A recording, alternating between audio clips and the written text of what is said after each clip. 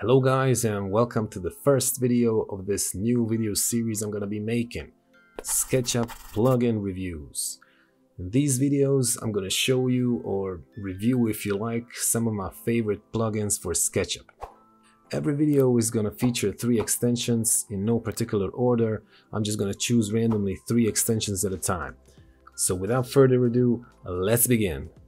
Just one thing before we do, I want to cover real fast for those beginners out there how to install a plugin into SketchUp. You can find essentially all available plugins on these 2 websites, the Extension Warehouse and Sketchucation.com, links in the description. Once you download your plugin from one of these sites in a form of a RBZ file, in SketchUp you will go on the Window menu and open the Extension Manager. Here you will click on this Install Extension, find your RBZ file and open it. That is it, nothing to it. So let's get back to our first plugin, Weld by the Smuster team. With this plugin, you can join multiple connected edges, curves and arcs into a single polyline.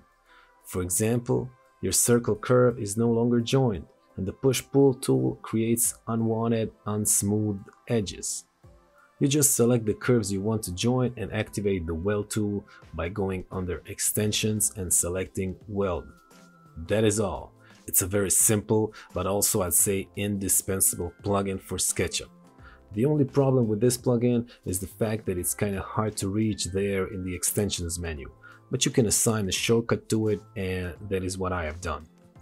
The next one on today's list is called Inneroth Upright Extruder by Julia Christina Inneroth. Sorry Christina if I'm pronouncing your name wrong. So this plugin practically does the same thing Follow Me tool does, but better. Let me just join this curve with the Weld tool. Now, Follow Me tool often twists the geometry of the face it extrudes. Notice how this ramp isn't parallel to the ground anymore. Inneroth Upright Extruder keeps the face upright. Check it out. Now that's the way you do it. Here you can also select any vector you want the upright direction to be, but you probably never have to use that option. Last but definitely not least, out of the 3 is the CLF Scale and Rotate Multiple by Chris Fulmer. This plugin lets you scale and rotate components in groups. You can choose between uniform or random. On random, you can select minimum and maximum parameters.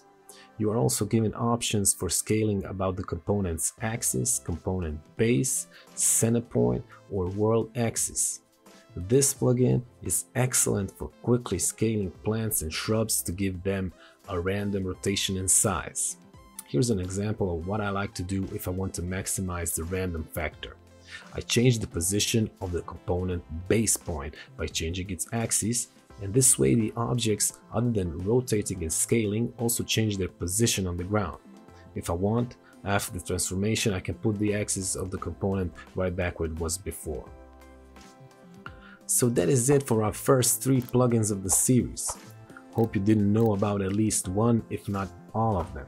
Let me know in the comments below which one is your favorite and if you would like to see more of these videos. In the meantime, if you have nothing better to do, share this video with your friends. Don't forget to hit like before you go, and I'll see you in the next one. Goodbye.